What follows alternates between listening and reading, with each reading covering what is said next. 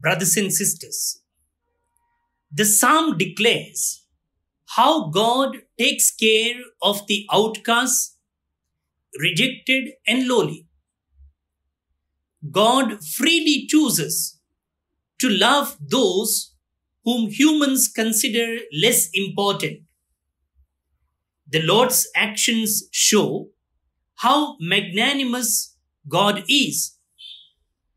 The implication is that believers should express the same love and concern for those who need help by freely choosing to take care of those who have no way of paying back.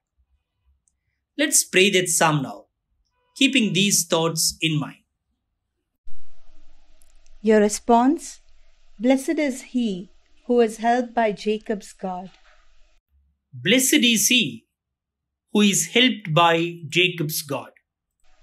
It is the Lord who preserves fidelity forever, who does justice to those who are oppressed. It is he who gives bread to the hungry, the Lord who sets prisoners free.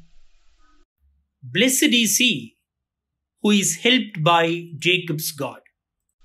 It is the Lord who opens the eyes of the blind, the Lord who raises up those who are bowed down. It is the Lord who loves the just, the Lord who protects the stranger. Blessed is he who is helped by Jacob's God. The Lord upholds the orphan and the widow, but thwarts the path of the wicked. The Lord will reign forever, the God of Zion from age to age. Blessed is he who is helped by Jacob's God.